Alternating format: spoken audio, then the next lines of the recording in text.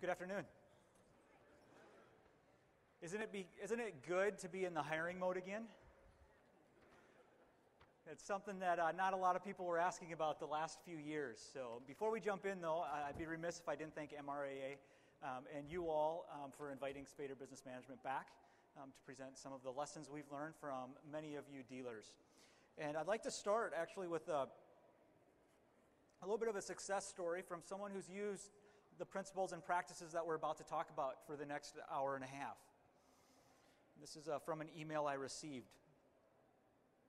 A gentleman said, this is a general manager of a dealership, and he said, we've been struggling to get good tech, service writers, and good employees overall. How many does that sound familiar to? Okay, we had recently built a new facility with a total of 8 service bays and could not seem to find good techs to fill it or other people. Of the ones we did hire, a large percent did not work out. How many does this still sound familiar to? Okay. So after using some of these principles, I called him a couple years later. He said, while there I learned how to interview properly to find out if this really is the right person before we hire them, not afterwards.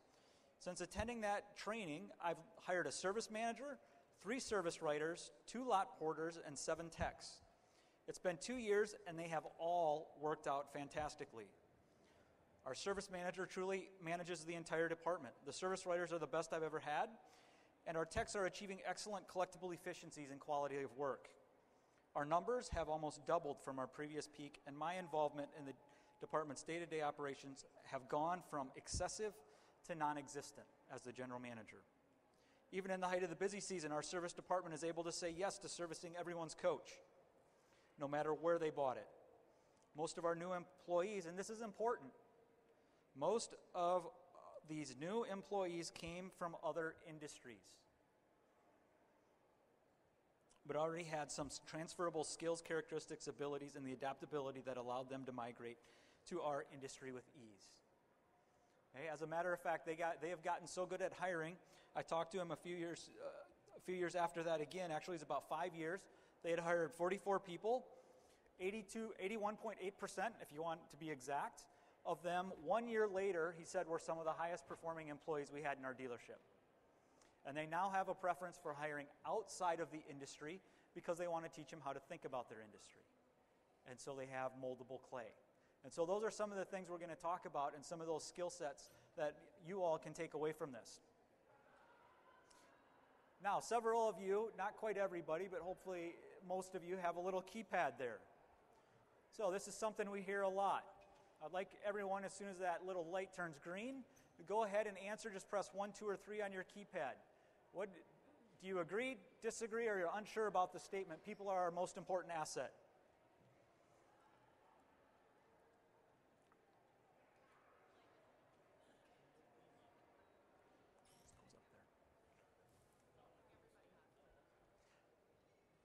Okay, so we've got several responses. Let's go ahead and see what we think. All right, 98% agree that people are your most important asset. I see we're going to start off on a different viewpoint. I don't believe that statement. We have to qualify it. How many of you have hired somebody and thought it may have been the worst decision you ever made related to your business? All people are not your most important asset. The right people are. Okay, so that finding the right people will take a little extra time, it'll take a little extra energy, and it will take a little extra effort, but it will be worth it. And we'll show you many of the benefits of that in just a minute. So we want to qualify that. One of the individuals that led a great organization in developing a lot of people and leaders was Jack Welch at GE.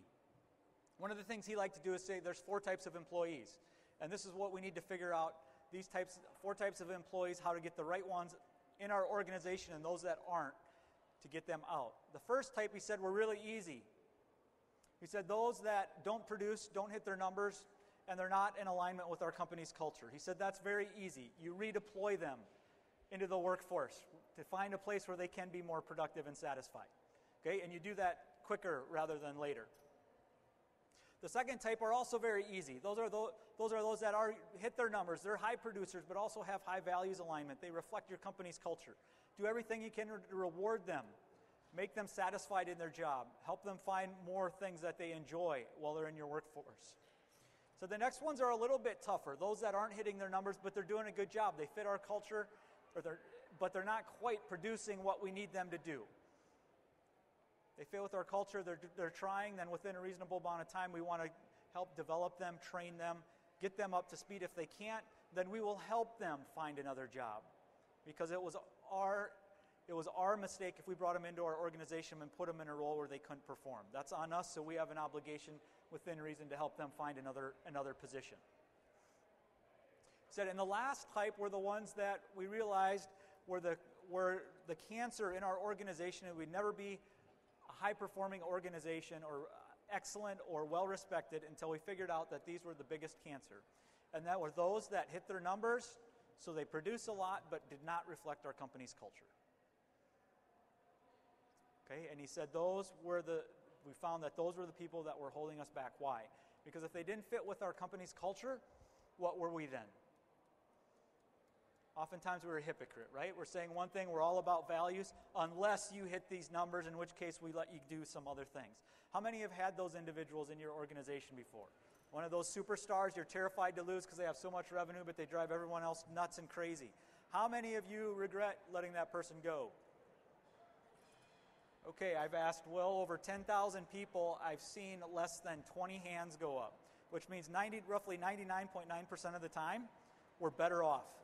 We never regret it, so why do we wait? Okay, that fear holds us back. But 99.9% is pretty good likelihood, right, that we're going to be okay? All right, so let's bring this back to hiring. Within the hiring process, how do you know whether you have an effective hiring process or not? Whether you can put people in those categories before their first day of work. Okay? You use the tools that we're going to show you here. You can get to a better than an 80% likelihood of being able to do that. That's how you know when you have effective hiring practices. When you can do that with 8 out of 10 people on a consistent basis. And you'll have another worksheet a little bit farther back that looks at this, but essentially we're looking for 3 fits. Anytime we bring someone into our organization, we're looking for 3 fits. And if you want to write this on the inside front cover there, be helpful to repeat it so we remember it. The first one is our culture and values fit. Do they fit with the way we do business around here? The keynote speaker did a good job talking about that. Okay? If they don't fit with the environment, not every organization is for every person.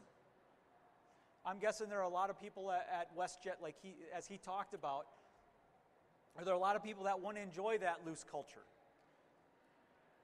As a matter of fact, I know that's the case. They find that with Southwest as well. And you know what happens? They remove those people right away. But the bottom line is, I don't care how great of a performer they are. I don't care how many capabilities they have. I don't care what kind of numbers they're going to put up unless they fit with our company's culture. And why is that? Let's see a show of hands. How many of you would agree one person can significantly influence the entire environment of your dealership? Absolutely. So why in the world would we ever bring someone in who can negatively affect everybody else in our dealership, regardless of what numbers they put up? We see this in sports all the time, right? We see a superstar get a disproportionately huge salary package. And what happens in a lot of those cases?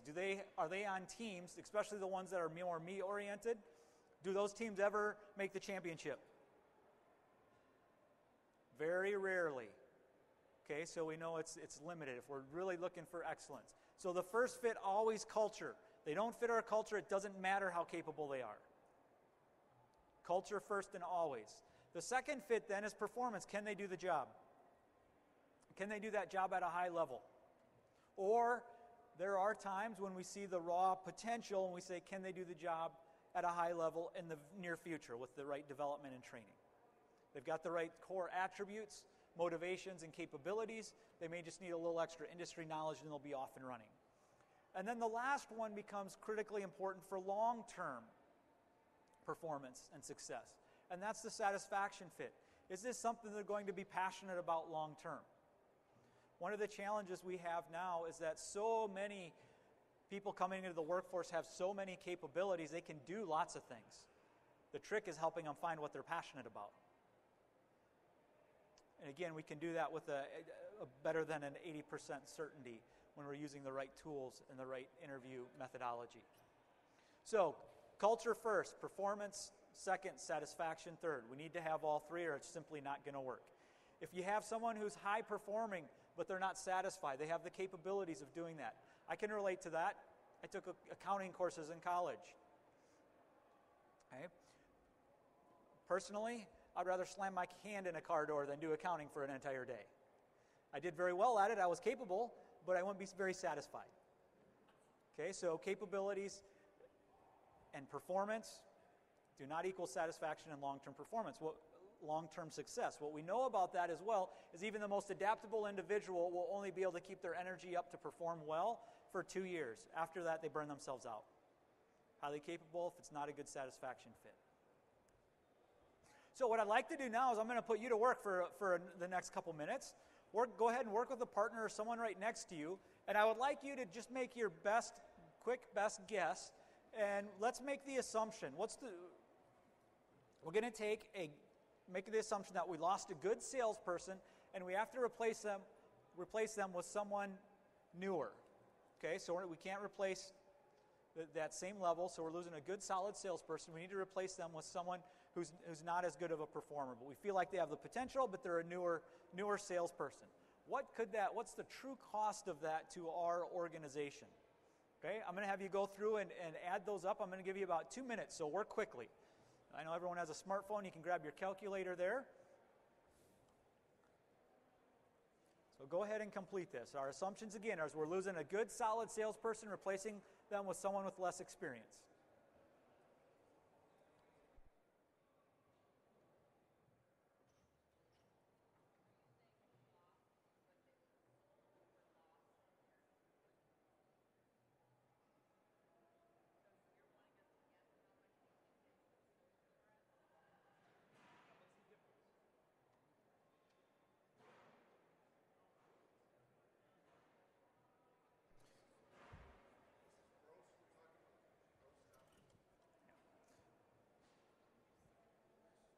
Again, don't worry about this being perfect. This is just meant to be an exercise to get us thinking about it. What's the difference? So year one, how much less volume would an inexperienced salesperson sell than a good seasoned salesperson?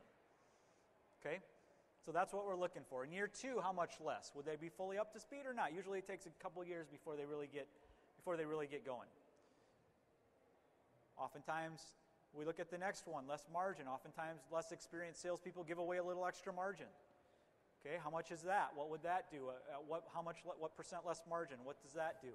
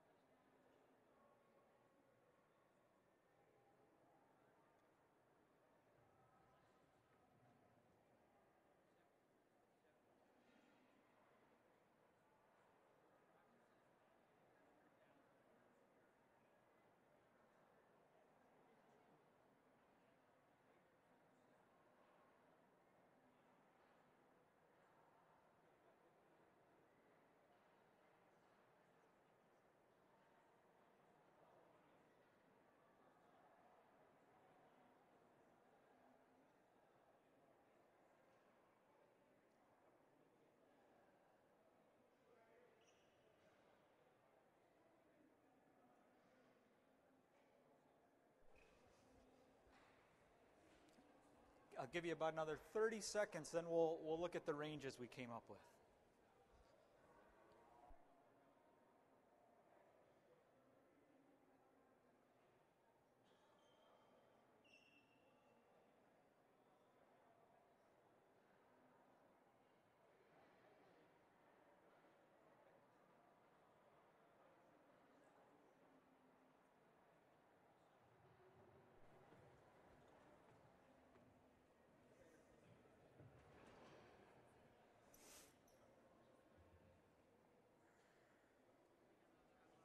Okay, wherever you are, go ahead and add up what you have. I realize I maybe didn't give you quite enough time, but usually at this point someone asks to stop anyway because it's starting to get painful.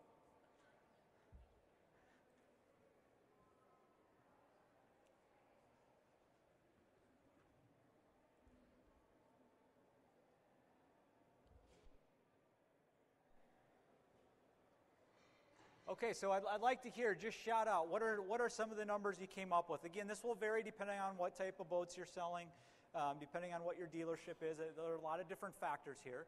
But what were some of the numbers you came up with?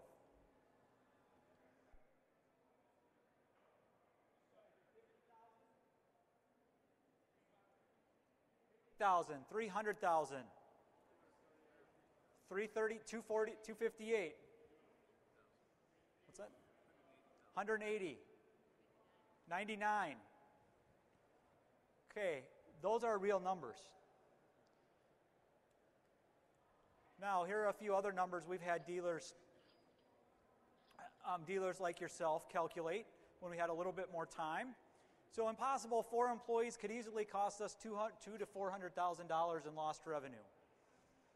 Now, one of the reasons I ask is how many of you really get excited about hiring? How many of you feel like you truly devote the time, energy, and effort necessary to truly get the best person for the job? Okay. I appreciate the honesty. Is it worth $200,000 to $400,000 to maybe do a little extra if you have the right tools? How many would like that? Add $200,000 to $400,000 to the bottom line? Okay, that's your new motivator. Not do I like doing interviews, not do I like meeting and talking to all these people and looking at all these fun resumes. That's not the real question. The question is, if we're making $50,000, even if it's $10,000 decisions, most of us are going to spend a little bit more time thinking about it. So start thinking about it that way. I'm making a decision that could be $100,000 to $200,000 to $300,000 decision. What do I have to do to educate myself so I don't make that mistake? That's how important the hiring process should be prioritized by effective leaders. Effective leadership is about getting the right people on the team and leading them. You don't have the right people on the team, it's pretty tough. Jack Welch said his number one job was finding talent. Not strategy, not processes. Number one job was finding talent because he knew he couldn't do it on his own. I think there's a lesson for all of us in that. So now let's think about this as well. As soon as that goes green, I'm going to ask you to respond here. All right, how much time do you typically take to prepare for interviews? Okay, choice 1 for those of you that are behind the podium here, 15 minutes, 0 to 15 minutes. Choice 2, 16 to 30. Choice 3, 31 to 60. Choice 4, 1 to 2 hours. And choice 5, 2 or more hours. All right, we've got several responses there. We'll go ahead and see what our results are. Okay, so 65% of us are under 30 minutes. Excuse me, 64%. And 90% an hour or less. How many $200,000 to $300,000 decisions do you usually make in an hour or less? In any other facet of life? Why in the world would we do it when we're bringing people on that can have that much impact on our business? We didn't even talk about if you get the wrong person and they make a bunch of other people mad and they leave, or they make a bunch of other people mad and reduce their performance by 10 or 20 or 30%. Then those numbers are even more conservative. All right, so let's talk a little bit about hiring criteria here. Looking at those tools that we have at our disposal to get the right people in. By the way, this is in the next page in your workbook. It's on the bottom, right? Excuse me, not the next page, right underneath that exercise we just did. So I'm just going to have you shout out some answers here. So if we were to hire someone based solely on their education, what percentage of the time do you think we'd get the best person for the job? Based solely on their education. Less than 10, 20%. Anyone higher than 20%? This will see how good all those college dollars are for us. 10%. Good number, roughly 10% if we hire people just based solely on their education. How about if we look at their resume? we base solely on their resume, what percentage of the time do you think we'll get the best person for the job? 5? Went down, 30? Now, we definitely do have to be careful. It's estimated between right around 30 to 35% of all resumes have an outright lie on them. Not an exaggeration, but it's beyond truthful in the results that they put, so we have to be careful about those. Good resource, but 16%. Okay, so helpful, and we'll talk a little bit later about how they can be extremely helpful in the interview process if we use them effectively. Okay, but we just don't take what's on there for gospel truth, that's for sure. Traditional one-on-one interview where we bring someone in, we look at their education, their resume, look at their experience, bring them in, ask our 10 or 15 or 20 favorite questions that we have, start selling them on the job and how great of a dealership we are so that they come and join us. What do you think? What percentage of the time do we get the best person from the job out of a pool of candidates?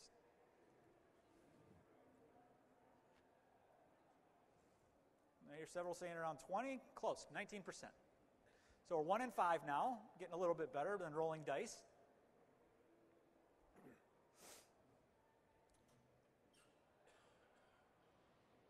Rolling dice might be a good idea for some people. I actually did have one client who said, well, actually, I hire based on zip code. What do you think of that?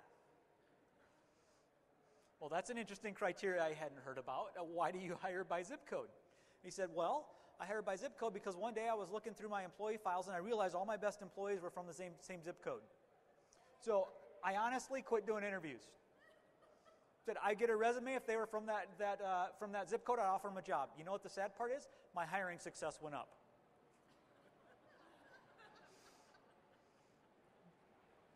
He said when I actually talked to people, my decision rate was worse. All right, so we were able to improve a little bit on that, but that was one of the more interesting factors I had heard. How about reference checks, if you can get them? I know they're getting more and more challenging. Several different numbers. 25% if you can get them. They are helpful. You generally don't want to use ones they've given to you. You'll want to contact their employers, etc., instead of using written ones that they give you. Ability or aptitude testing. So this is putting actual simulations, etc., in front of them. What do you think? Testing their capability. Skills test. 50, pretty darn close. 54%. Work sample performance testing, 55. So right in that same range. At least now we're flipping a coin. We're not rolling a die. So we're moving in the right direction. Now, one of the reasons why it's only roughly 50% is because we're only looking at capabilities. We're not looking at motivation. How many of you know someone who has phenomenal capabilities but's kind of lazy? Yeah. So they'll ace that, right? They'll ace a capability test, but it doesn't tell us anything about their motivation. Professional assessment centers, about 59%. By the way, there's a huge amount of variation in those. Some are really good, some aren't. But in general, they tend to be a little bit better. Okay, and how about behavior-based targeted interviews? Yep, someone noticed the trend. That will be the highest. 80+%. You can consistently get 80+%. So what's that tell us about what we should be learning about educating ourselves, getting good at? Pretty clear here, right? By a wide margin. Now, we still use some of those other tools, assessments, etc., but within that behavior-based targeted interviews. You know what the best thing about behavior-based targeted interviews? When you learn how to do them, there's not much cost to them. Okay, you get good at it, there's not a lot of cost, and you can replicate it and get the best person for the job. One of the key words there is targeted, though. There's a lot of stuff out there on behavior-based interviews. You have to target it to the right factors. So we're going to talk about, we'll go through these one at a time. You have them in your worksheet there, one at a time. The 5 steps of the hiring and developing winners process. So the first one is defining the job or the job analysis. Why does the job exist? Step 2 then is we look at what are the factors that predict performance. So what are the capabilities and motivators to achieve what we need to have done? We can't do that until we know what the job is. One of the things that we found is that what's called a service manager in dealerships varies extremely widely. Okay, so until I know exactly what that person's doing, I can't tell you what we need to look at to hire that person. Then, once we have those, only now can we target our interview questions to assess the candidate and use some additional assessments. There are a wide variety of assessments that can be very helpful. But that's step 3. Step 4 then is if we've done our job, we should, before they start work on day one, we should have a development plan written for them. That's how you know you're doing a good job, when you can write a person's development plan before they come on board. If you can't figure that out, you shouldn't be making a hiring decision. And if you think they're perfect, you miss something. Bradford Smart does hiring for Fortune 100 companies for key executive roles. He said he will not make a hiring decision for an executive of a Fortune 100 company unless he can find a minimum of 3 major weaknesses. Because if he can't find a minimum of 3 major weaknesses, he knows he missed something. He said everybody's human. Okay?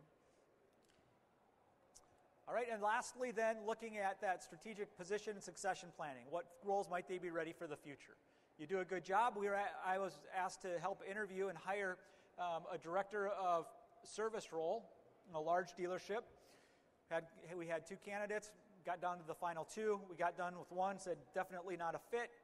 Started looking at that, and we said, hey, that's interesting though. It's not fit for the director of service role, but if we look at his capabilities and we compare that to a director of parts role, he's actually a really good fit. Excuse me, he was interviewing for the director of sales, not service. Been in sales his entire life. We called him back and said, I'm sorry, you were a good candidate, but you weren't the best candidate for the director of sales. However, we think you're a great candidate for the director of parts. And he said, what? You're a great candidate for the director of parts. We'd like to offer you that position. I've never worked in parts and accessories my entire life. That's all right. We know you'll be good at it. He was taken aback. He said, I need to think about this. I've been in sales my entire life. We were able to identify a better fit. 2 years later, we talked to him again. He said, this is the best job I've ever had. I actually like coming to work now. Everything I was doing in my other job, now I see why I had some success, but not a lot. I was doing all the stuff that didn't have a lot of impact. Okay, so we can actually find sometimes when we're good at this, we've had that happen internally to our company. Someone will apply for one job, we interview them, we get done, we look at it and say, they're not a good candidate for this job, we have another job opening that they'd be great for. What percentage of organizations do you think are good at that? If you're one of those that is, what kind of strategic advantage does that give to you? To be able to fit people that well. Huge. Is it worth a little extra time, energy, and effort on our part to not only make sure we save that $100,000, $200,000, $300,000, $400,000 we talked about at our cost of turnover, but also have that strategic advantage of getting those people and putting them in seats that no one else has seen how to do before? Absolutely. Okay, so let's take a look at our step 1, our job analysis. So why does the job exist? Most people would call this a job description. We want to say it's more than just a description. We want you to do more than list a bunch of tasks that people have to do. And I like to ask this first question here when we're looking at work direction. So job analysis is about being clear what our work expectations are. And so I would like you to answer this right now. How confident are you that your employees would have the same number 1 work priorities as you do? So if I were to ask them, what's your number 1 work priority? And I were to ask you, what's their number 1 work priority? How confident are you that they would have the same answer?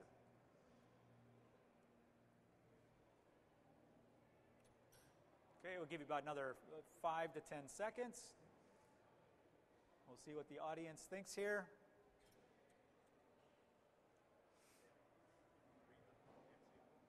Okay, the first one is, thank you. How confident are you that the employees would have the same number 1 work priority as you? Number 1 is I'd bet my life on it. Number 2 is I'd bet my job on it. And number 3 is I'm not betting. And for hiring, this is absolutely critical. I constantly get calls from people that say, hey, I need to hire somebody. I'll say, okay, what's their job? They'll give me a title. Okay, what's that mean? What are some of the duties? What's the most important aspect of their job? I don't know. I just need somebody to run service. Okay, that can mean a lot of different things. I can't go anywhere until we've identified this. So let's see here. What are we betting? No one's betting their life, 12% betting their job, and 88% say, I'm not taking that bet. All right, here's something that's really important. Those of you that selected number 2, those of you that said I'm not betting, you actually selected number 2. You are betting your job on it. Because if you're the manager and leader of your organization, people are making priorities based on something. And if it's not coming from you, what's it coming from? They're doing what's in front of them, what's easiest, what they like most, or something else. So half of all performance, latest research I saw said 46% across organizations of non-performance in organizations is a lack of clear work direction. We haven't clearly identified what's most important to employees to do. They can't tell you what their number one most important work priority is. That says something, doesn't it? If our employees can't tell us their single most important work priority that has the most value to helping our dealership be successful.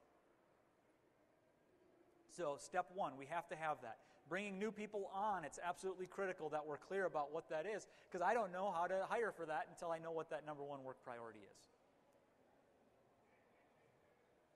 So in doing this, this also helps us understand just quickly why employees don't do what they're supposed to do.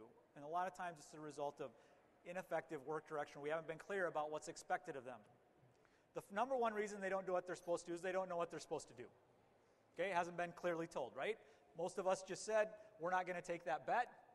We just said the exact same thing as far as priorities go. They know it's somewhere in their list of priorities. The worst I ever saw was a 6-page job description with over 75 tasks. Do you think that really helps them make decisions on a daily basis? No.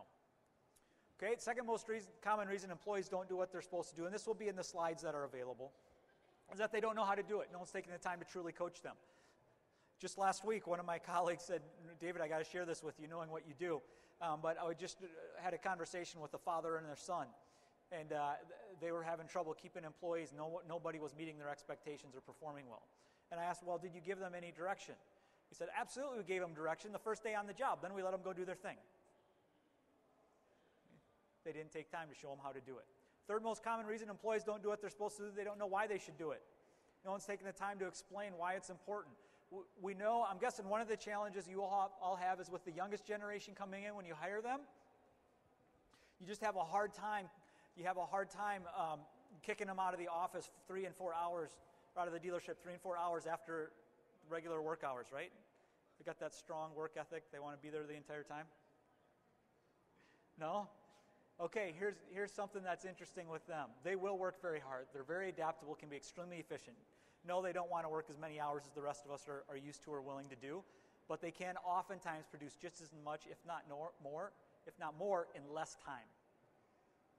Okay, so don't think about it as hours, think about it as results. Second thing is they want to be a part of something.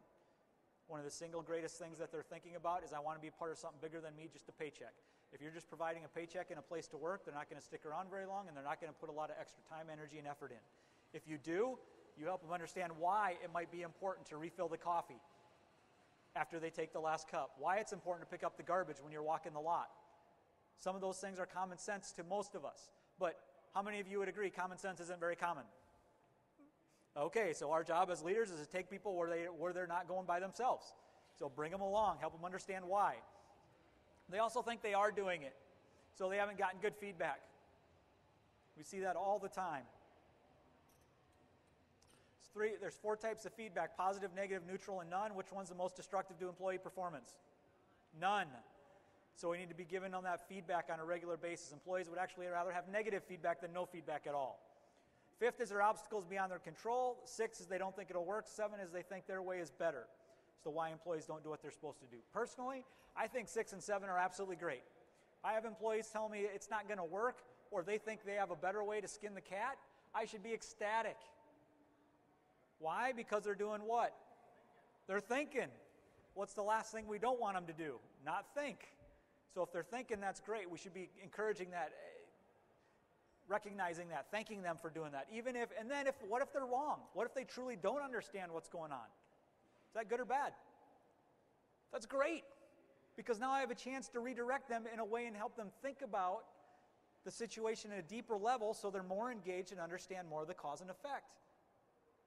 I wouldn't know about it if I wasn't approachable enough. So if they're coming to me and I have that chance to coach them, that's wonderful. I love that. That's just a way to elevate their performance. Okay, so now when we're doing that job analysis and coming back, why does position exists, the first, I'm going to give you two options. One is the way we like to do it. It takes a little more time, energy, and effort, but if you're under a time crunch, I'm also going to give you the quick version. Okay, so the first one is the kind of the full-blown version. We call them job tracks. And the first thing we start with are key result areas. They're the 2 to 5 most important results for each position.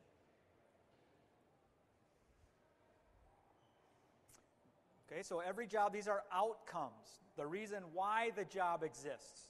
To achieve what? These are not tasks. These are not 30, 40, 50, 60 tasks. These are the outcomes or the results. So oftentimes we have laundry lists of job descriptions that have 15, 20, 30 different tasks, but why do you do all that? To achieve what? It's amazing how many employees and even managers can't answer that. I don't know, I just know you have all these things you have to do. So how do I know whether I'm winning or losing the game? What 2 to 5 results or outcomes? Focuses on the results, not the tasks or duties. And those must be prioritized and weighted. So some things are how many of you would agree some aspects of people's jobs are way more important than other aspects? Okay, a good example of that in a little bit different area of life is anniversary. How many people are married? For those of you that are married, your anniversary date is 1/365th of the year. Does it have 1/365th significance if you happen to forget that day? No. Time does not equal impact. Some things are a lot more important than others. Okay, so here's an example of a sales manager. 3 results: profit management, inventory management, and people management. Okay, now you'll see on the far right there, we actually put an impact percent on there. 50%, 30%, 20%. Maybe it's different in your dealership. We developed this using high performers. We think it's pretty good for most dealerships, but not every dealership's exactly the same. Now, what's that do? Right away, it tells me which role is most important, or which result is most important. Now, this isn't sequence either. You could argue that maybe you need to be a good people manager and inventory manager in order to achieve profit management, but let me ask you this question right now. Sales manager A, name is Joe. Joe always hits his numbers. He gets his inventory out of whack every now and then, but he figures his way how to sell out of it and hit his number at the end of the year almost every single year. And he's an okay people manager. That's Joe. Let's look at Bob. Bob's great at managing people. Develops them, works with them, coaches them, excellent. He's okay at managing it. He's also okay at managing his inventory, or let's even say his inventory is flawless. Okay, but he only occasionally hits his budget number at the end of the year. How many of you take the first manager, Joe, hits his numbers? How many take Bob, the good people manager with impeccable inventory, that doesn't hit his numbers? Let me ask again. How many want Joe now? Clarified? Absolutely, because that's the number one most important result, especially in this industry. You're not selling, nothing else happens. True or not true? True. Okay, so we better be selling, we better be doing it at the right margin, generating enough revenue to keep the dealership going. That's our number one most important result area. So now there are 3 things. It's pretty clear. Now when I go to evaluate Joe at the end of each year, I'm evaluating essentially on those 3 things. I don't have to evaluate. Now I will drop down and do some of the other tasks, but how do I know whether I need to spend a lot more time with them or not, whether we're achieving in those 3 areas, not 15 or 20 tasks. Keep it simple. 2 to 5. Okay, so then what we do is we break each of those results down into the how-tos. So that was kind of what do we need to accomplish. So we look at the 3 to 5 most important tasks. Focus now is on how. How do I achieve that result? How do I score more points? How do I achieve more the outcomes that are related to my job existence? And these must be prioritized and weighted as well. So what we do is we actually just break that down. So here's an example of that profit management key result area. 50% into 5 how-to tasks. And we'll take that percentage, break it up, and we can see here some things are a lot more important, varying from our first task is 23%, the 5th task is 2%. Now, is it pretty clear, if you're hiring a sales manager, that what you believe is more important for them to be a high performer versus low important? Is it pretty clear now? Okay, now when I'm hiring, I'm not thinking about all of these aspects of the job description equally, am I? I'm thinking I see one thing up there that's almost a quarter of the job in one task at 23%, and two that are almost at 40. I better be focusing my interview on those two areas to make sure that they're performing well.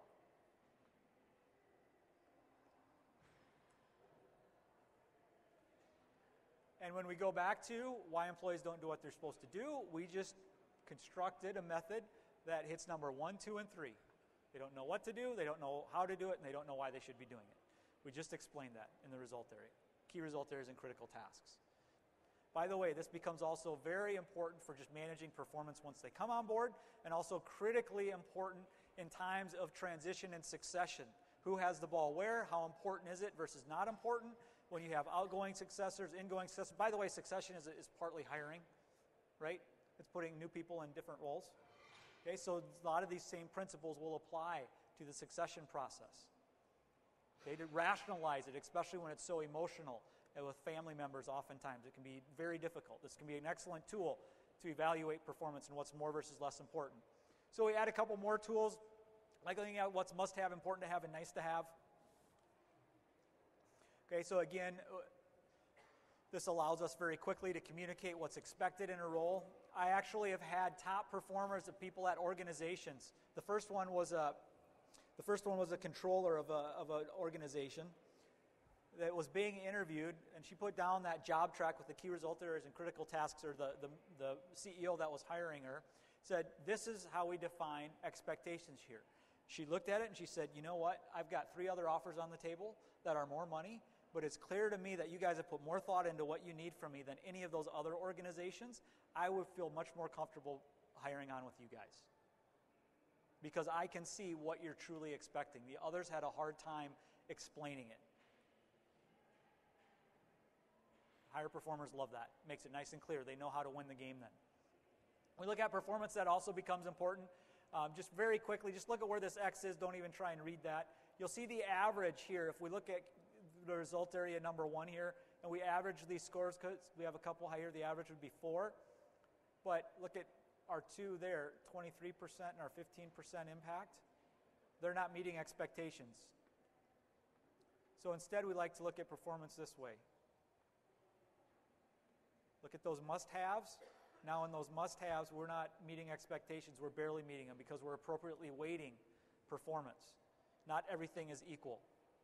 One of the reasons we started on this process, we actually had someone who did a performance evaluation with someone. They expected to fire them at the end of it because they weren't meeting expectations. Not only did they not fire the person, but they gave them a raise. Okay?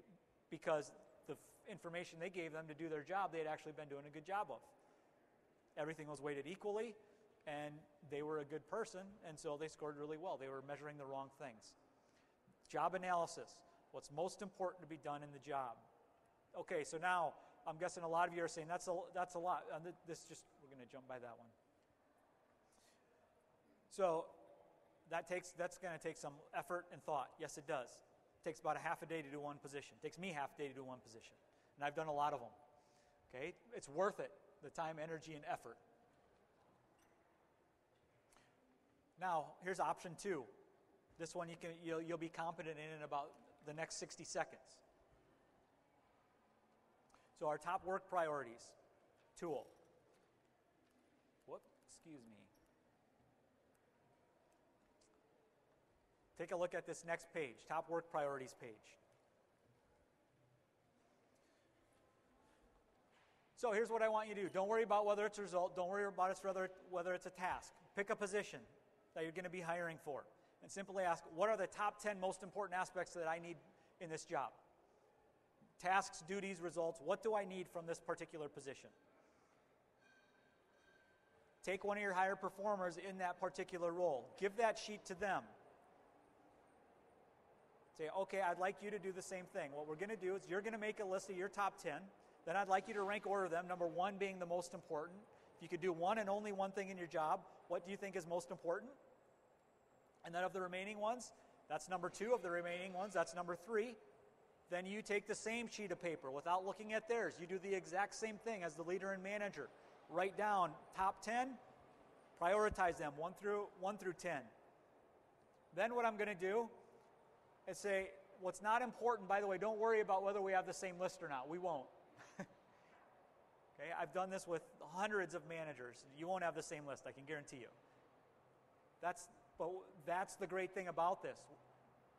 Take a third sheet of paper and say what's most important is what we decide together and what's 1 through 10 on the third sheet of paper, so that we both agree what the 10 most important aspects of this particular job are, and we have agreement on those. And then you have an open, honest dialogue about what are those true priorities. How many of you, if you did that, would have a better work direction and more clarity around the role than you have right now for all your positions? If you did that simple exercise. So powerful. We've seen entire dealerships turn around using this tool. I have some people now using it on a monthly basis. Once a month, they ask their employees, what are your top 10? The manager does the same thing. They sit down for 15 or 20 minutes. What do you think starts happening over time? Let's get closer and closer and closer. And then because things change, if something changes, who knows usually before something goes severely wrong? The manager. And then you can do something about it, right? Great tool. Don't underutilize this. For the hiring process, do the same thing. So what are those things I need to make sure that we get them up to speed on a very quick basis?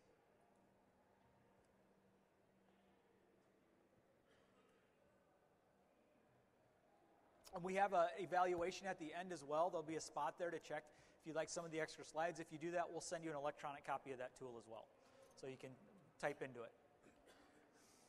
So second step, only after we've clearly defined what the role is and how the relative importance of the tasks can we start looking at what are the factors that will predict that success now. Here we have a nice little cartoon here of when people are looking for something. This is what we're all looking for, right?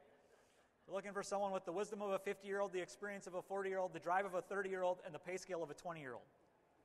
Sound about right? All right, well, how do we go about finding that? All right, so 3 types of capabilities that we need to look at. First one, job-specific, knowledge, skills, and experience unique to performing a specific job, but not transferable to other positions. That first bullet point, what a person knows, not what they do with what they know. So this is simply another way to think about book knowledge. Just because someone is really good at taking tests in college, does that make them a great employee? No. Okay, so this is what you have in your head, not very good. Not how we apply it or use it. It's usually overemphasized in hiring and developing employees. Okay, significantly overemphasized in hiring and developing employees.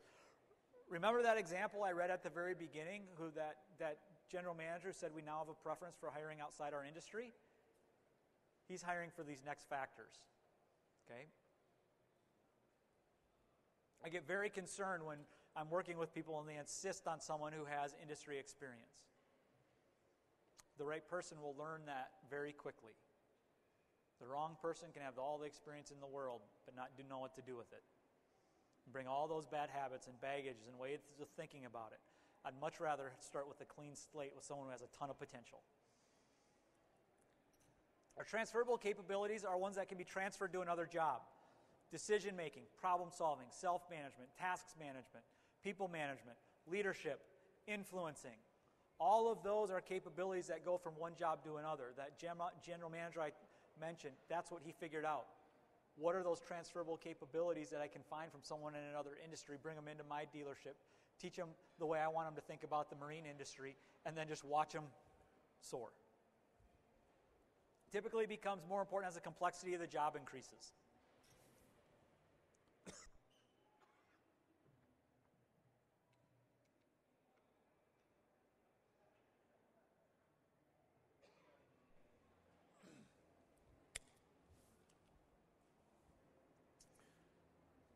So these become absolutely critical for most positions.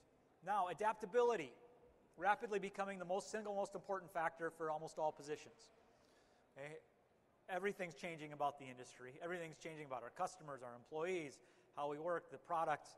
Things are constantly changing. Adaptability is rapidly becoming the most important factor. If I could hire on one factor and one factor only, it'd be how adaptable are they? Bottom line, do you think most people are highly adaptable in this world? No. Most people like change? No.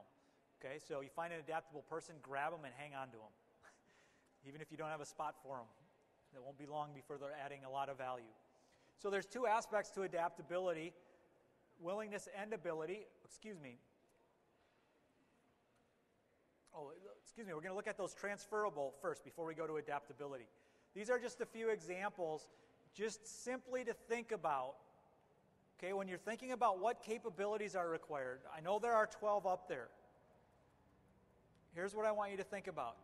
Is the job more people-oriented or task-oriented first? Even if you don't get to that level of detail below.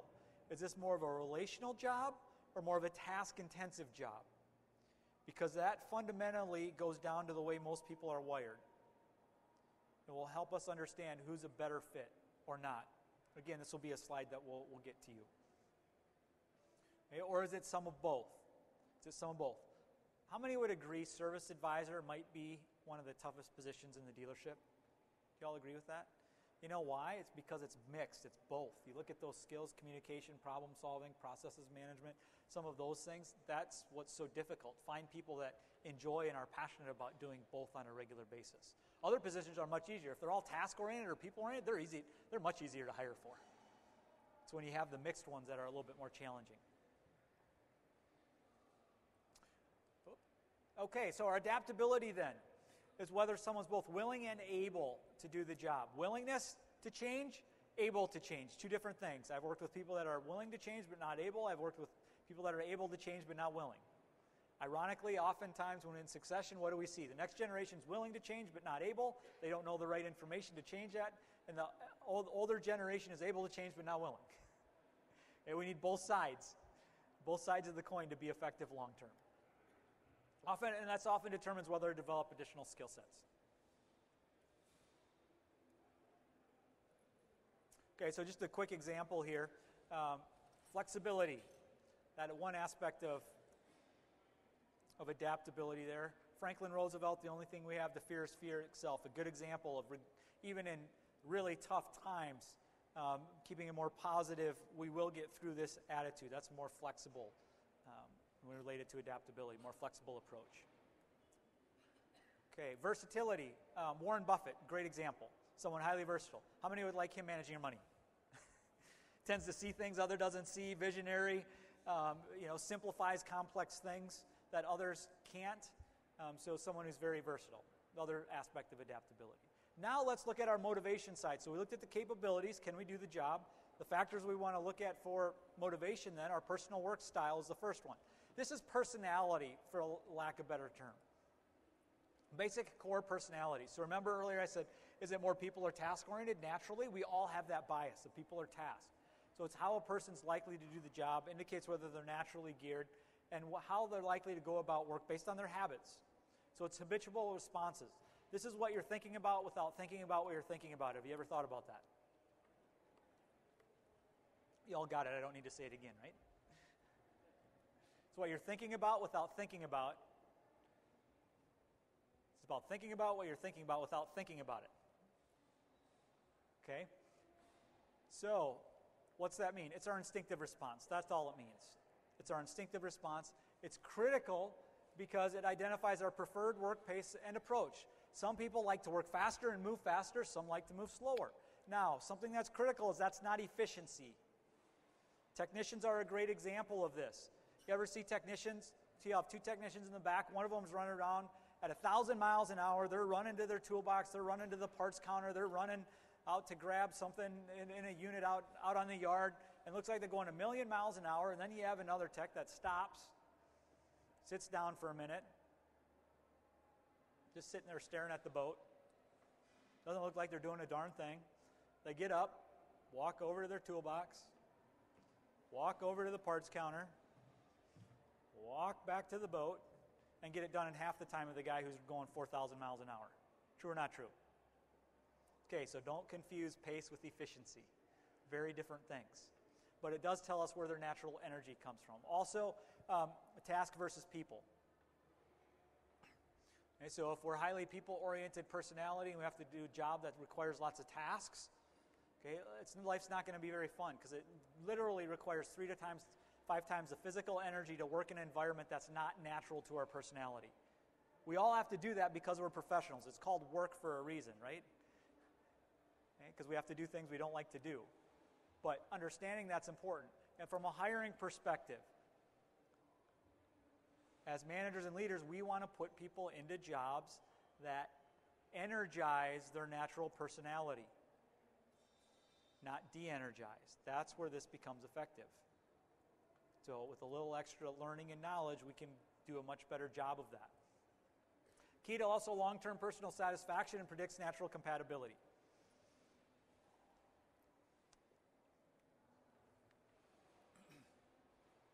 So it becomes critical for those two things, natural satisfaction. So for example, if I'm very much a people person, extrovert, love interacting with people, how long do you think I'll be happy doing the accounting or bookkeeping job?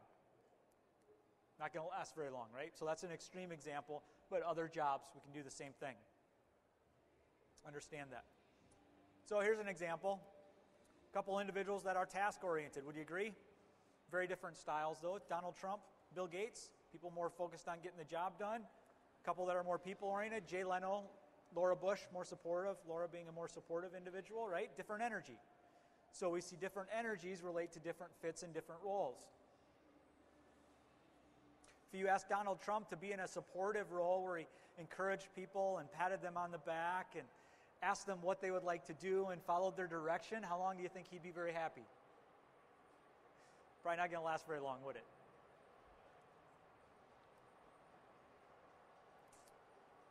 Okay, we're actually going to jump over that one. Okay, now let's take a look at our work values, number 5. This is related to why a person works, and why they will or won't do the job, and their beliefs, how they decide what's good versus bad, right versus wrong, and critically important, identifies whether a person is more self-oriented or group-oriented. Where does this become critically important? Especially when we get to managerial roles. Okay, right? Because if you're in a leadership role and you're responsible for a lot of people, is it more important that you're self-oriented or group-oriented? Group, right? It doesn't take very long to realize when we have a self-oriented manager, right? Things go south really quickly because they're more worried about themselves and what they get than what their employees get. So this becomes a critical factor in understanding that. So here's an example of an individual. Let's see what you think. Oops. Those photos, I apologize, those photos aren't coming in like they're supposed to.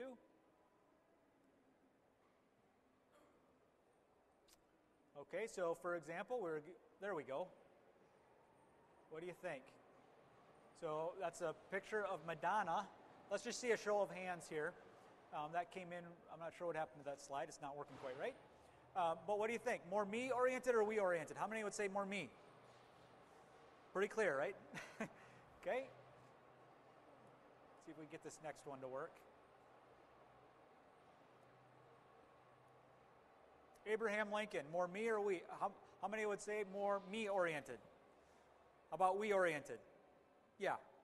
Okay, so it makes sense. We all know this, right? But how do we get good enough at it in the interview process to ferret that out? One example of an individual I was working with, incredibly capable gentleman. Related to values, I asked this question. Tell me about the last time that you had to break a commitment that you made, or the last time you broke a commitment that you had made.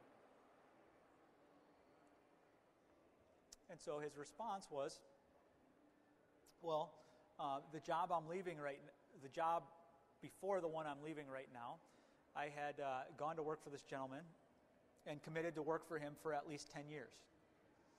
It was on a handshake. There wasn't anything contractual, but I said, yeah, I will give you 10 years. You have my word. Said about 2 years into the job, I got offered the job of my dreams. And so I left. And it was hard, but I just couldn't pass up that opportunity. So in the end, what did he tell me? Was he more me-oriented or we-oriented? We. Me, right? Now, is it still possible that they could have agreed to, if he was more we-oriented, is it possible he still could have left? Even if he was more we-oriented. But what would he have done differently? he would have gone to the individual and said, hey, I made this commitment to you. I'll honor that. However, I do have this opportunity. I would really appreciate if you allow me out of that. But here's what I'll do because I gave you my word. Okay? So that's an example of those values type of question. We're going to get into the questioning methodology here in a few minutes. Very telling, though. When you ask the right questions, too, people will give you an answer if you know what to listen for. You can find out all kinds of information. So the last factor then, and I realize this is a lot of information to absorb right now, but is it worth continuing to learn about these areas for $200,000 to $300,000 a year? And potential mistakes. Yeah. That's why I want to give you the foundation so you continue to learn and get better at understanding these, because the right people are your most important asset. So work interests, the type that's most meaningful, interesting, and motivating, indicates long-term interest in a line of work, so interest and passion, provides a predictable pattern of tasks and jobs that motivate a person, that we're passionate about. What's most motivating to us, interesting, will keep us coming back to work, where we get excited to go to work on Monday morning. So our higher interests. Equally as important are things that demotivate us, interests that we hate, that we dislike.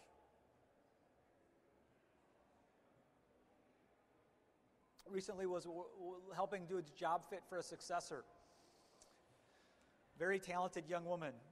Her number one demotivator was authority work interest in a large dealership. How do you think that's going to work?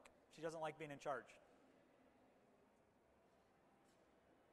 Had to have a pretty good conversation about what that leadership role really looks like and whether it was worth it to her or not. Okay? She's capable of doing it if she wants, but the question is, does she want to? Because she really doesn't like that aspect of the job. So we can start asking the right questions. Okay, so there are a lot of different interests here. We just look at a couple. There we have Donald Trump again helping us out here. See, his top two work interests, status and economic. So I think his first one is status, right? So the question there is, if Donald had the choice of looking good or making money, which one do you think he'd choose?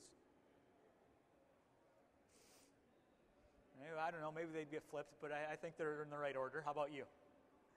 All right, we see Warren Buffett there, entrepreneurial and economic, right? Likes to continuously create wealth, look at opportunities that others can't see, and just truly loves what he does. But if economic second, you think Warren Buffett would probably work just as hard if he made $50,000 a year? Probably. If you've ever talked to him, he loves what he does. He doesn't have an expensive lifestyle. He just loves his work, that entrepreneurial and economic. And we see Bill Gates as well showing us that interests can change over time. Number one, previously technical, now probably more humanitarian. He's doing a lot of that work, although he's come back into the business a little bit. So maybe it wasn't quite number one. All right, Einstein, intellectual. We see Jimmy Carter, humanitarian. So there's a lot of different work interests. This becomes important. We're at a point now where when I'm working with other organizations, I won't recommend a hire until I learn we do some sort of an interest assessment, either through the interview or through a formal assessment. It's that important, and it predicts so well whether someone's going to be a good fit for the job, whether they're passionate about doing the right things.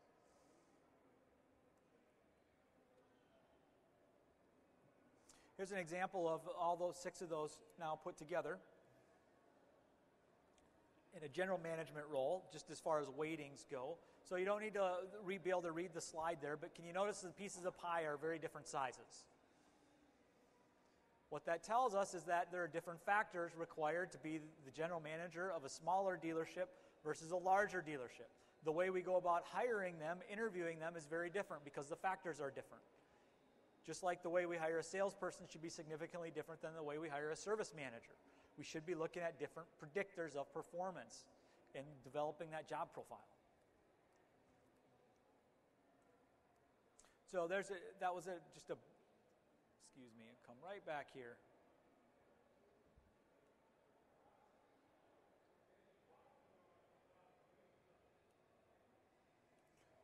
So in a fully developed, this is our model. You can use others in these same principles, but those 6 factors are what you need to have covered. And so you see here, we've gone through and we've identified this VH very high for a sales manager, versatility very high of those. We break them down, economic, work interest, those three. Now, the key thing to take away from that is I don't need to hire for everything. I need to hire for three things because those are the most important.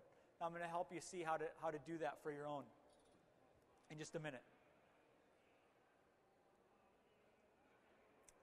I'm guessing most of you don't have profiles that detailed. Anyone have profiles that detailed for hiring? No.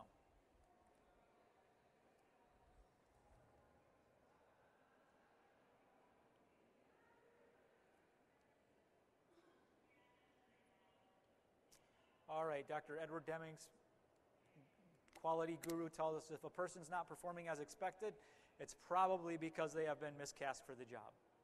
We didn't do the right job of putting the right person in the seat, because great things happen when we find the right person with the right capabilities and motivation. They don't require lots of management. They need a little coaching to get better, and then they tend to do their jobs on their own very well. So now let's look, how do we get these people? Okay, let's get down to it.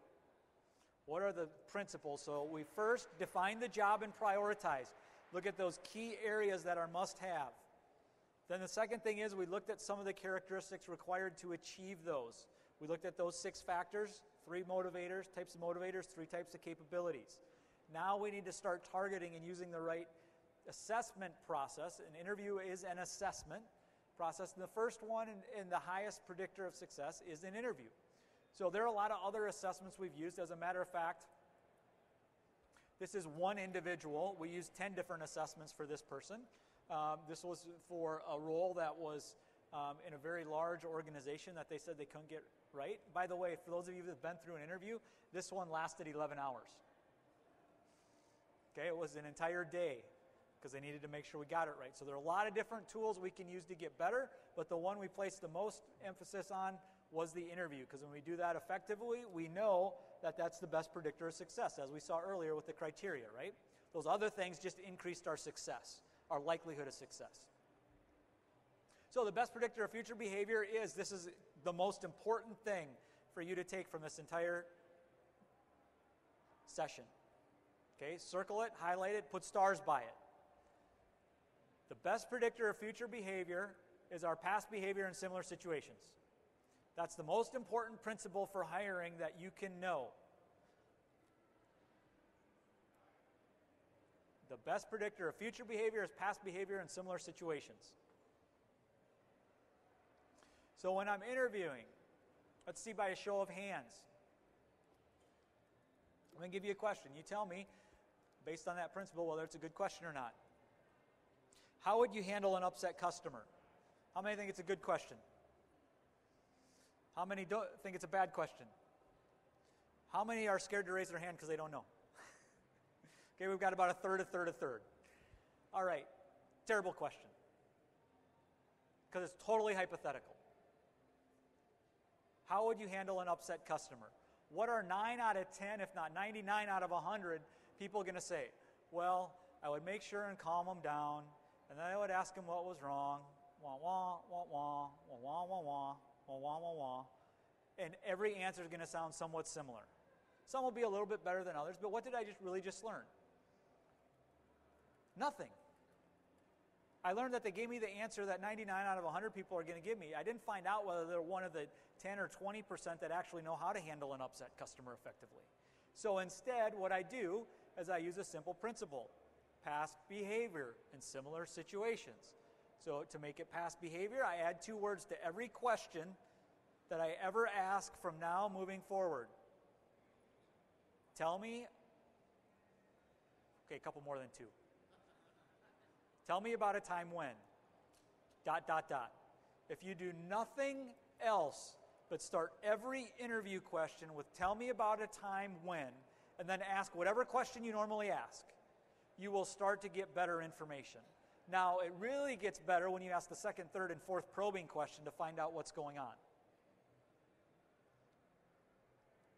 Okay, if I were to ask,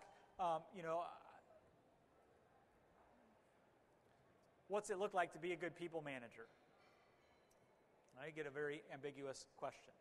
Here's an actual response I had to hiring a sales manager recently with a dealership.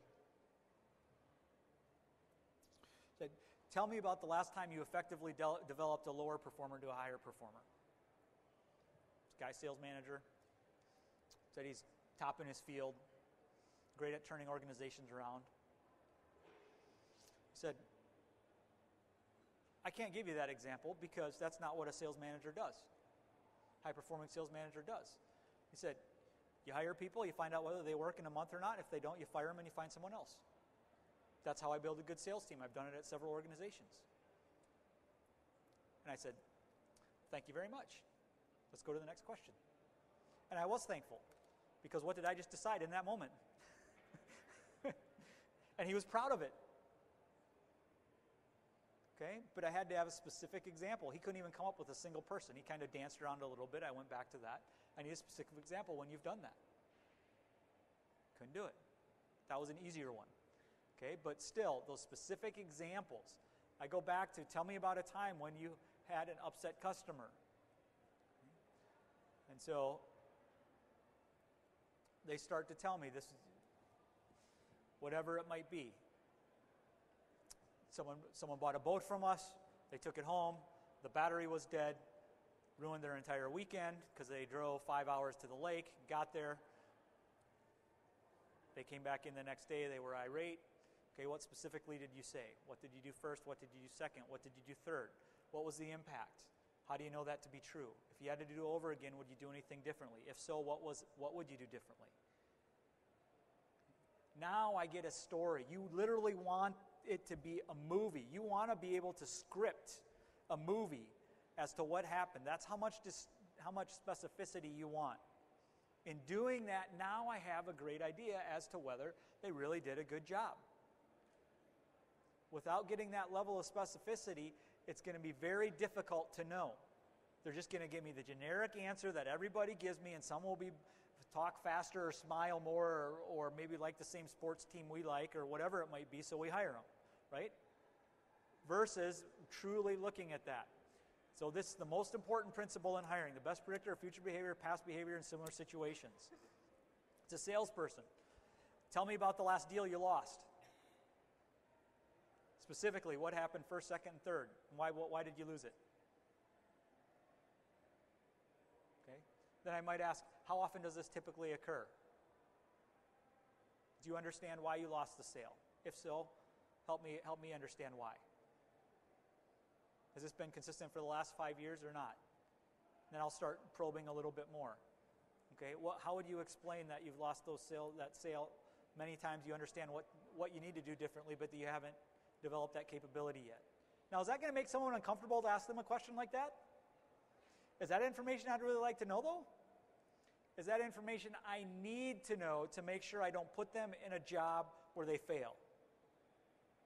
Okay, these questions will cause people a little more discomfort. They will squirm more. They may sweat more. Okay, they will stop and look at you, and sometimes they'll have to think for quite a while. So you better be comfortable waiting for the answer. Just make sure you're calm. Simply say, I know these are difficult questions. I understand it takes a minute, but it is important you answer the question. I'll wait. And then you shut up. And you wait. And you have to be comfortable with that. And you don't let them off the hook. Because 99 times out of 100, when you let them off the hook, all they can think of is an answer that they don't really want to give you.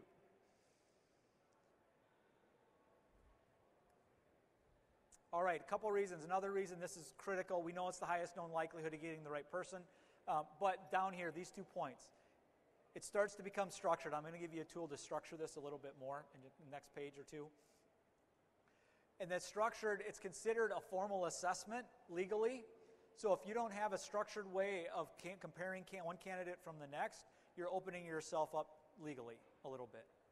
Okay, so it protects you. I actually had a client who called me not too long ago who said, David, thank you so much for giving me that tool and telling me that I should keep all my interview notes for 2 years.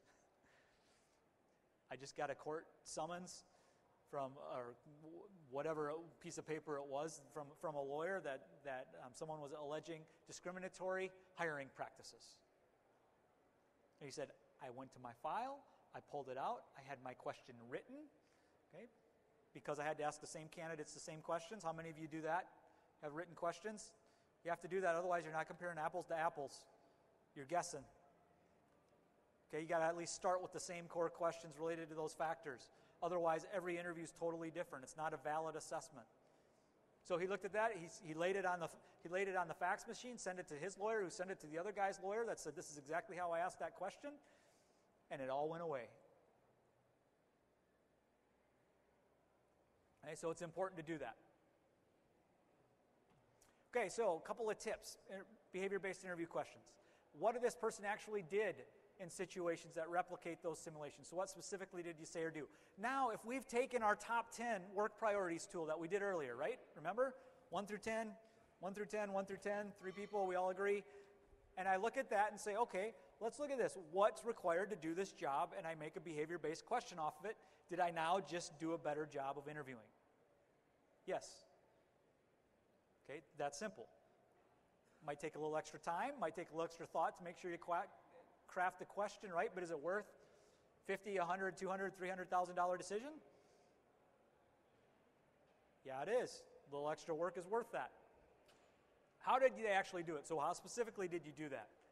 Why did they do that? So now there's an important principle here, what's happening. The first thing we do is we find out what are the behaviors. Okay, so we want to know what happened first before I start asking the motivational question second. So did they do a good job or a bad job? I need to understand that first. And then second, what did they think about it, or why did they go about doing that? I don't want to know why until I know whether they did it right or wrong. Okay, like that gentleman that was proud of the fact that he doesn't develop salespeople, he just hires and fires them until he finds good ones. Okay, he was proud of that. All right, impact of actions taken in these situations. So how did it turn out? Who was impacted? How do you know this to be true? If most of you did nothing but ask at the beginning of your questions, tell me about a time when, ... And then afterwards follow it up with these probing questions. Okay, so what specifically did you do? How did you do it? What was the reason for handling it that way? How did it turn out? Who was impacted positively and negatively? And how do you know this to be true? How many think you'd have way better interviews than you've ever had in your entire career? Yep. Pretty good start. A really good start. All right, so what I'd like you to do now is I'm going to help you out here a little bit. We're going to develop a few questions together. So I want you to start thinking about this so you can leave with a skill, and we've applied it a little bit here. So we're looking at culture first. I want you to think about one aspect of your culture that's important to you. Is it integrity, teamwork, excellence, financial success, drive, innovation, passion? Okay, I've got an example there, honesty. And I want you to write at least one behavior-based interview question right now related to what's one aspect of your company's or dealership's culture that you need to have for them to be a good culture fit. So now we're back to those three fits: culture, performance, satisfaction. We're looking at culture first because if they're not a good culture fit, it doesn't matter about the rest of it.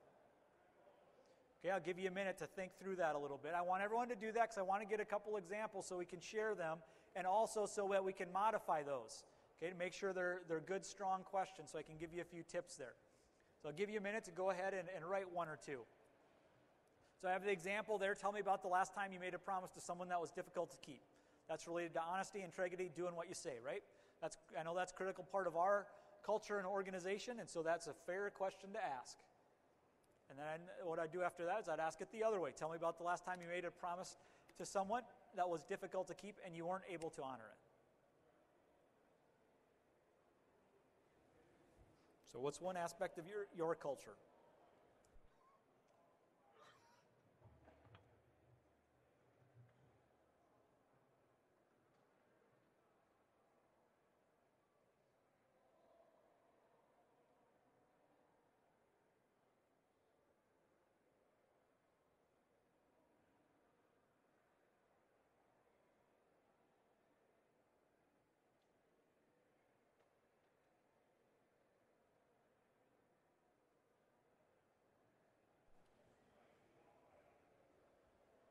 Okay, Nick and Sonia, could you help me out here with the extra microphones now? So who's willing to share the question that they have? Help us all learn from it. Okay, we've got one gentleman right over here in the front. We'll run a microphone over to you so everyone can hear. Thank you very much. Right over here on the right. Third row, second in. Thank you.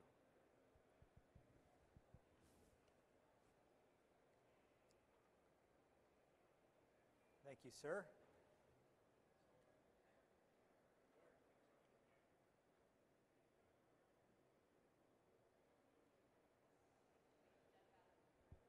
Dead battery. All right, just shout it. I'll repeat it.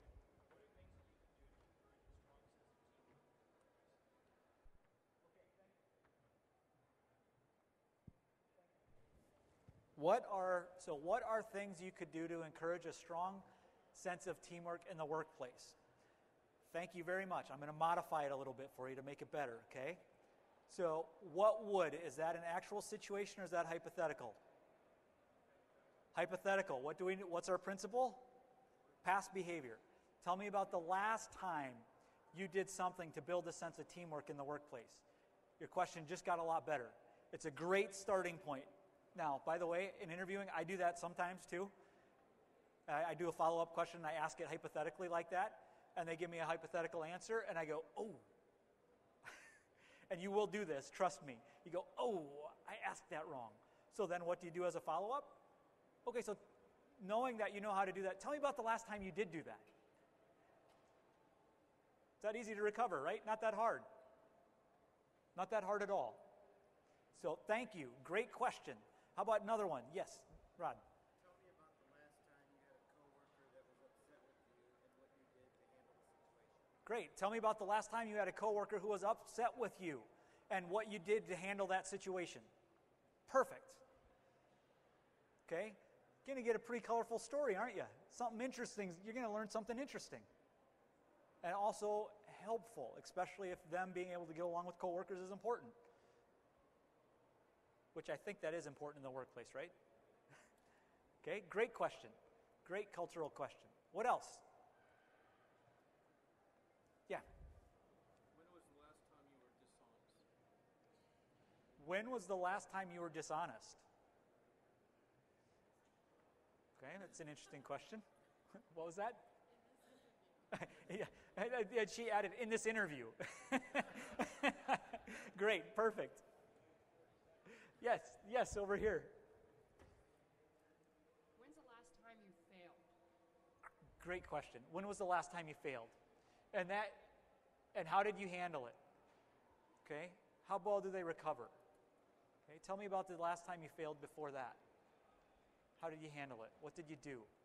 Did they take their ball and go home? Or did they double down and say, we're more energized by the fact that they don't like to fail?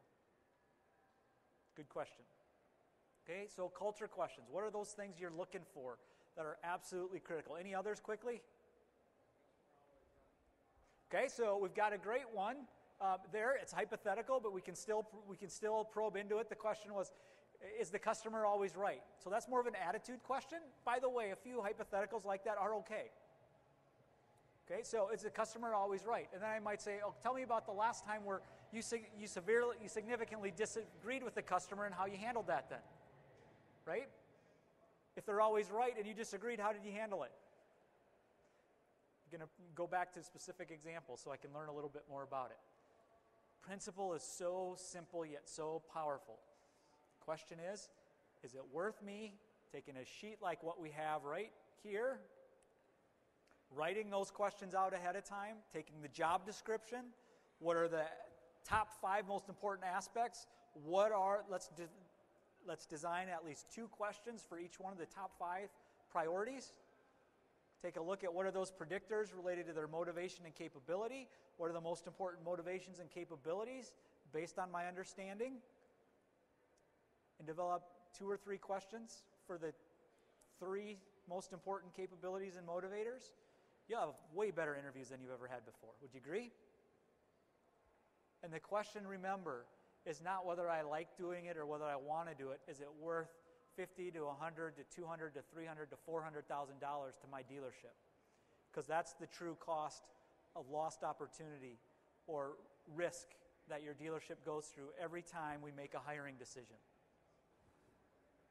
The next question here, we'll see if someone can just pop up, and then I'll open it up to some questions here, but let's see if someone can come up with a couple other ones here.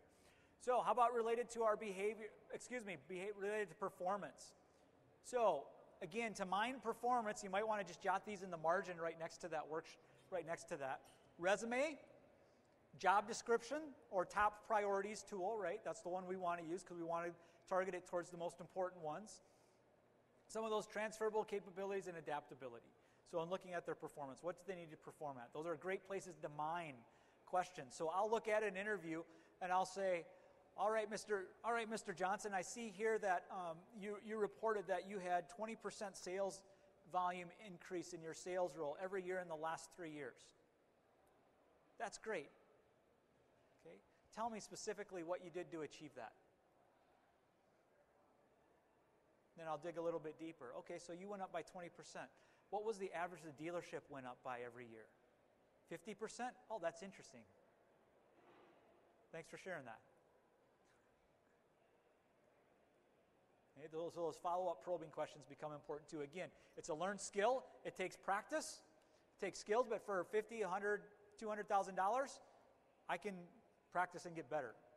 Interview your neighbor. Interview a spouse. Interview your kids. Interview a coworker.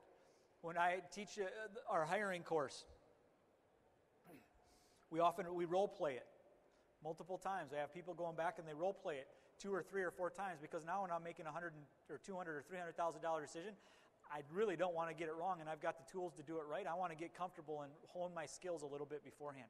And here's the best part: the reason hopefully you need to do that is because you get so good at it, you don't need to do it very often.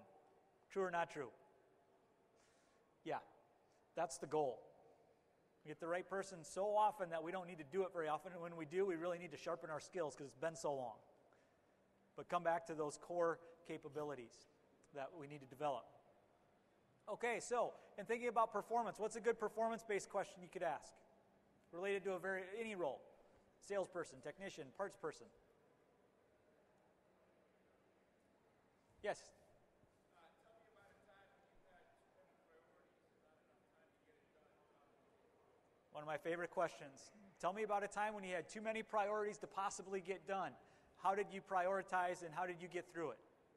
Great question. Who's a great question that's critical that I'll ask about?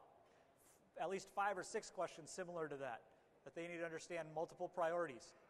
Service advisors, right? Got to be the best multitaskers in the dealership.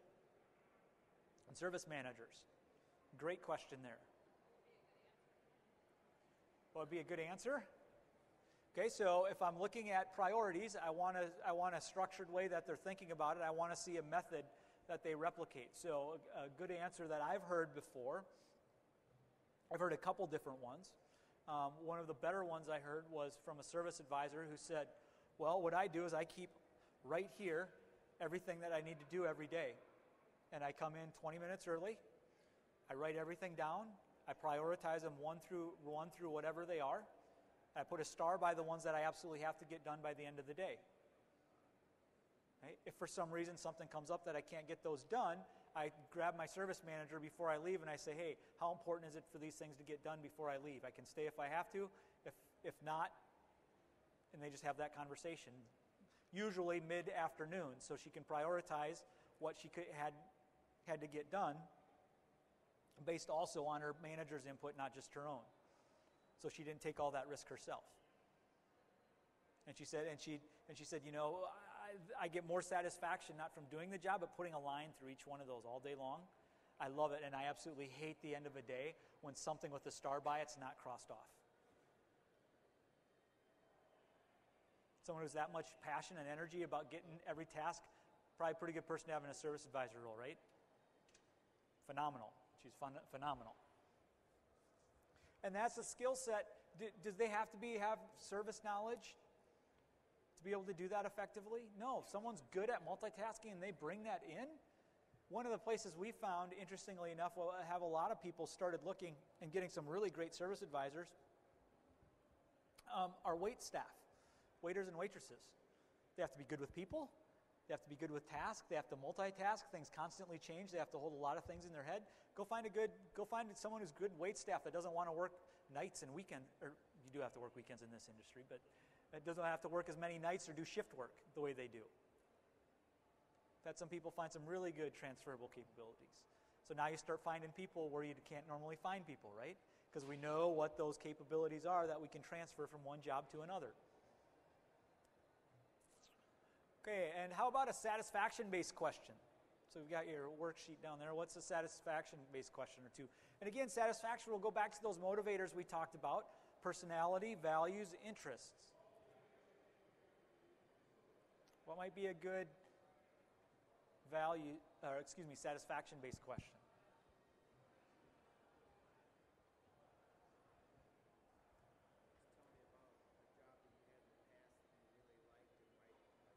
Yeah, tell me about one aspect of a job you've had in your past that you really enjoyed and were always passionate about doing. If you could do anything, if money weren't an option, what would you do?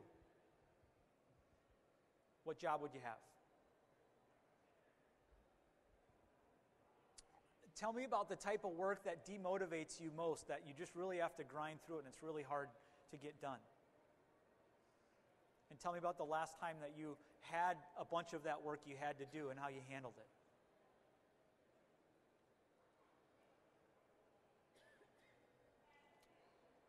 Tell me about the type of work where you lose track of the time in the day and the last time that occurred, where you totally lost track of time. And the next thing you knew, the day was over. What type of work is waiting for you at the dealership? Or give me an example of some work that was waiting for you when you were going in to work in the morning and you're thinking, oh, I can't believe I have to do that today. People will share that information with you. And what's it telling me? It's telling about their interests, their passion, what satisfies them, what doesn't satisfy. Tell me about the last time you were going to work and you're thinking, great, I can't wait to do this today. What exactly was that task or responsibility that you were going to take, that you're going to be working on that day?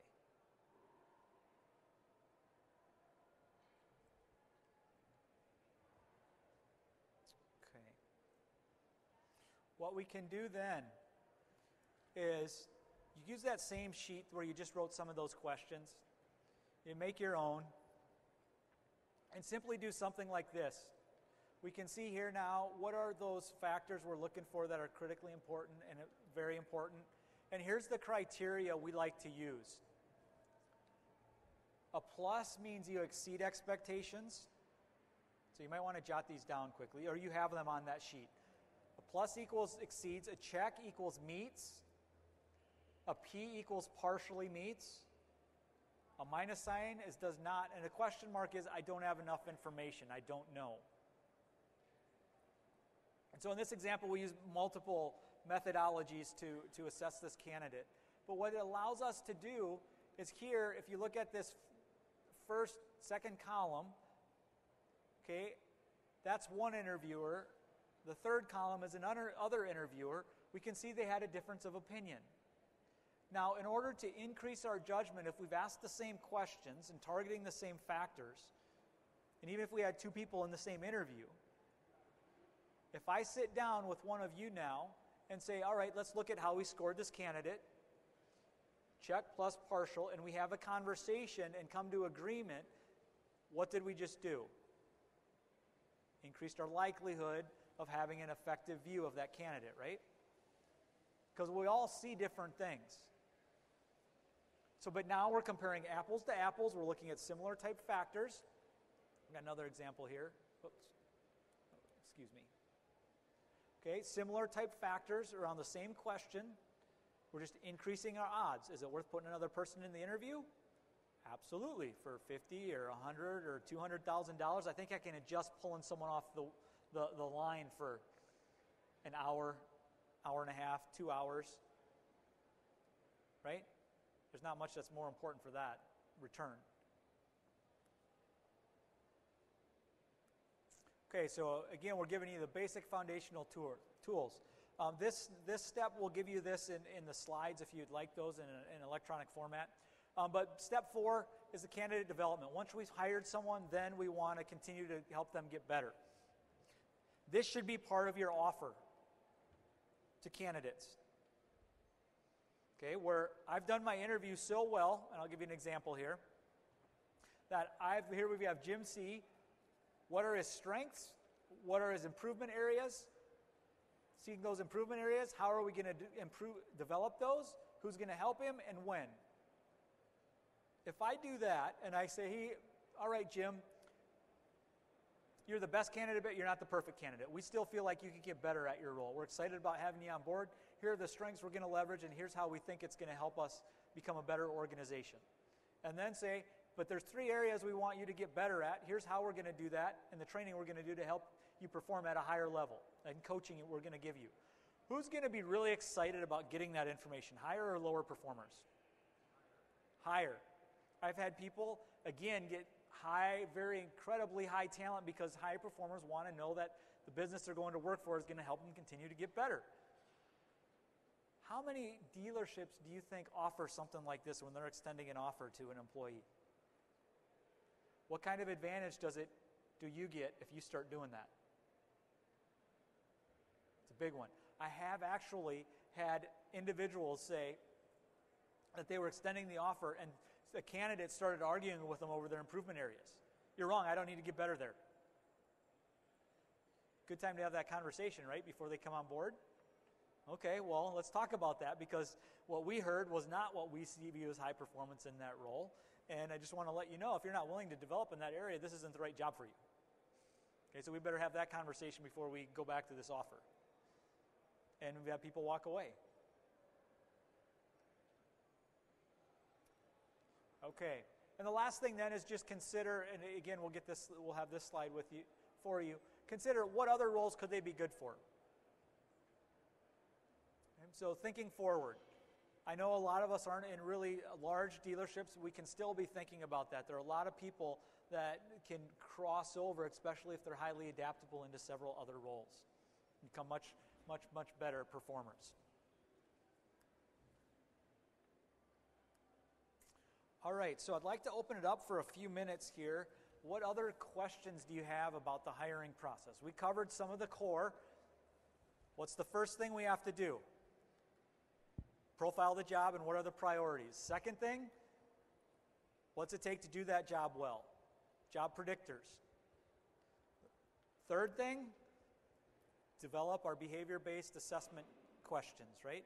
And interview questions so that we can accurately identify those. Culture first, performance second, satisfaction third. If you all do those 3 things, how many of you believe you will have a much better interview process than before you came to this session? Great. A couple minutes for a few other questions. It can be something we talked about or something we haven't. Yes?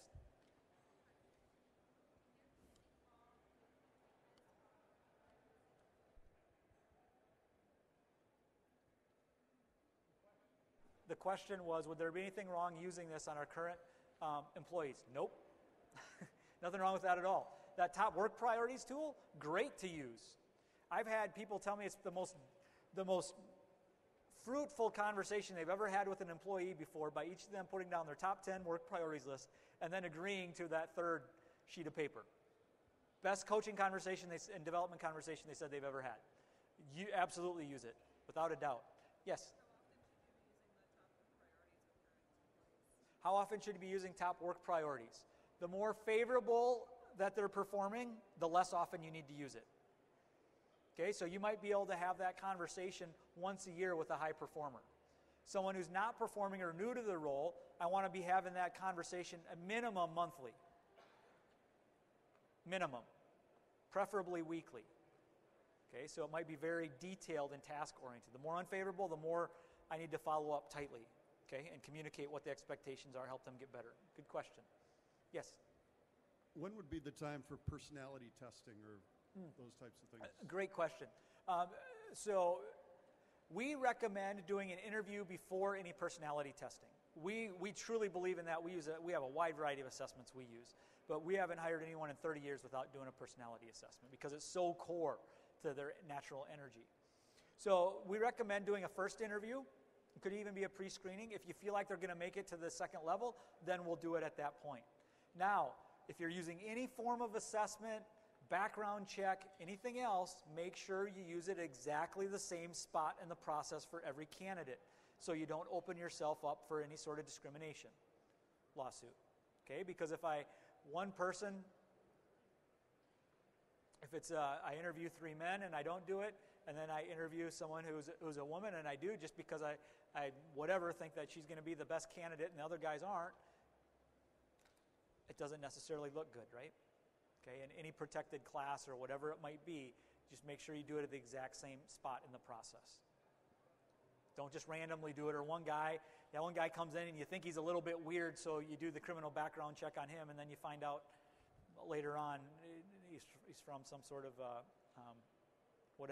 believes you discriminated against him in some way, shape, or form, but you're the only one you did that particular background check on. Just write the check. Don't go to court. Save yourself some time. Yes? Yes. So the question was, do you use the same set of questions for the same candidates, for the same job? Yes, absolutely. That's the nice thing. Once you get it done for a salesperson, you have it done for a salesperson. Put on the photocopy machine, just use them over and over again, or fine-tune them to make them even a little bit better. That's the way you compare apples to apples.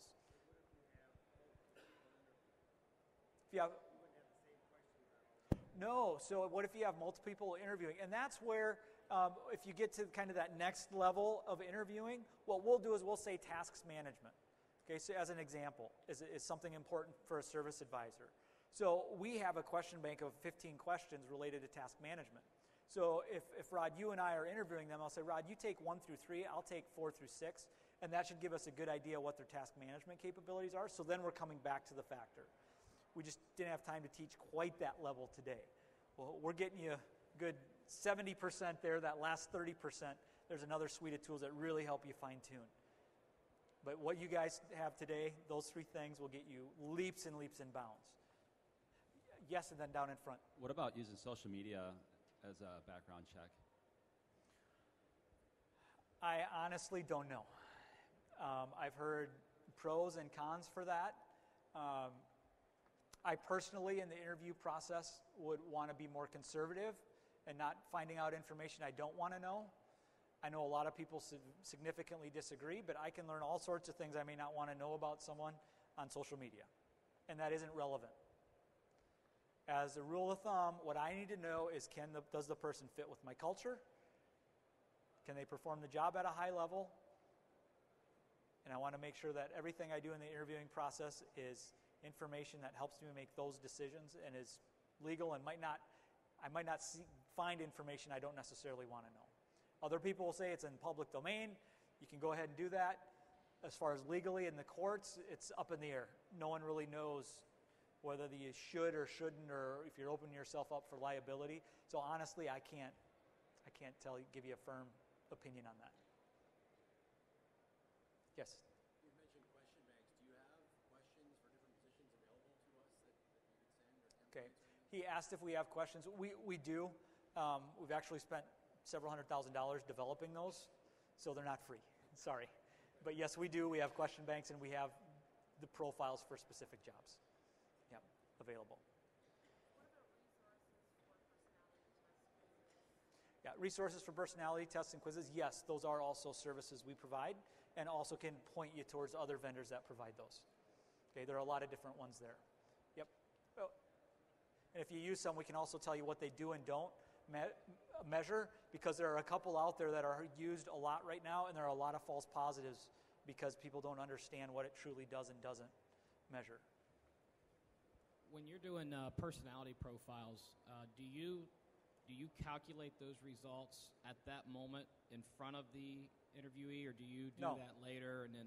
No, we don't calculate the results in front of them. We would have them do it either at the end. If it's a paper and pencil assessment, what we'll do is we'll actually give it to them and have them just go through and do their scores, and then we'll actually generate the results after they're done.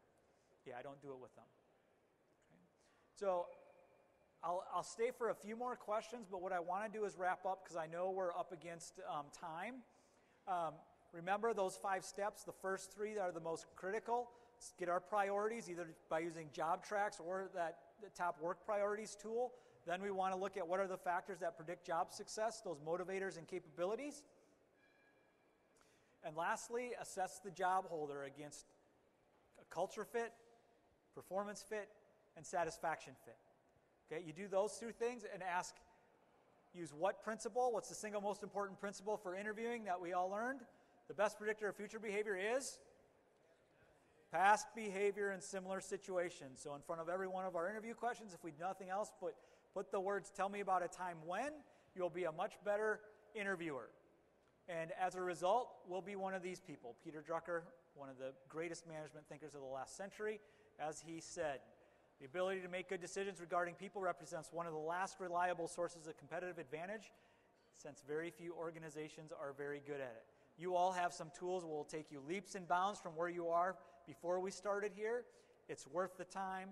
It's worth the effort. Please use them. If you have questions, give us a call. Otherwise, I look forward to hearing about your successes next year. So thank you all very much. Have a wonderful evening.